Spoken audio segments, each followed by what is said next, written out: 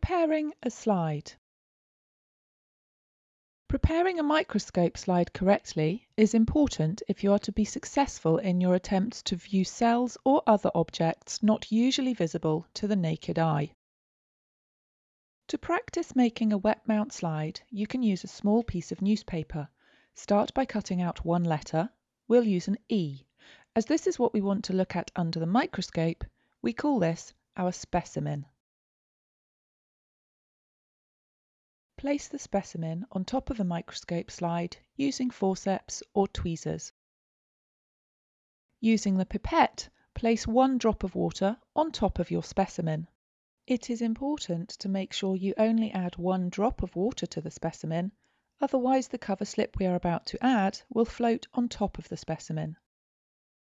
Place one end of the cover slip on the microscope slide, and using the mounting needle, hold the cover slip at a 45-degree angle. Gradually lower the cover slip onto the specimen.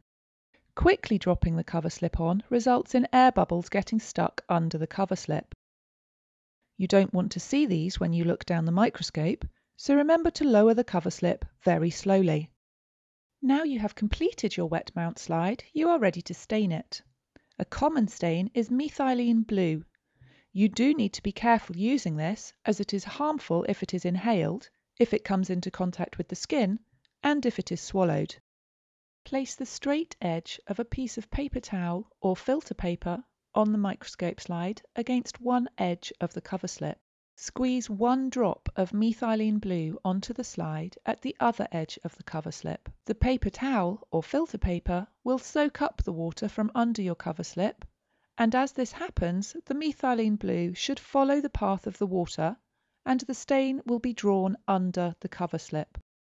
Wait until the stain completely covers the specimen. Carefully wipe off excess stain with the paper towel, taking care not to dislodge the cover slip.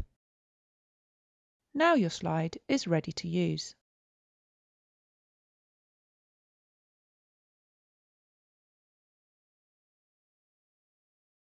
After using your specimen slide, remove the cover slip, dispose of your specimen appropriately, rinse the slide and the cover slip, and return equipment. An alternative approach is to directly stain your specimen. This time we will use iodine to stain some onion in order to view onion cells with the microscope. Be careful when using iodine, as it is harmful if it is inhaled, if it is swallowed, and if it comes into contact with the skin. Iodine is also toxic to aquatic organisms. Ideally, eye protection should be worn. Your teacher will provide you with a small slice of onion. Using the forceps or tweezers, peel off 1 layer of membrane from your onion sample. It is important to use very thin layers when making microscope slides, as if the specimen is too thick, the cover slip will wobble on top of the specimen. Place the onion membrane on the top of your microscope slide and ensure it is as flat as possible.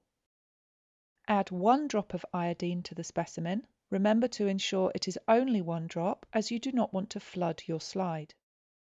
Take a cover slip, place one edge on the microscope slide, and using the mounting needle, slowly lower the cover slip over the specimen. Your slide is now ready to view with the microscope.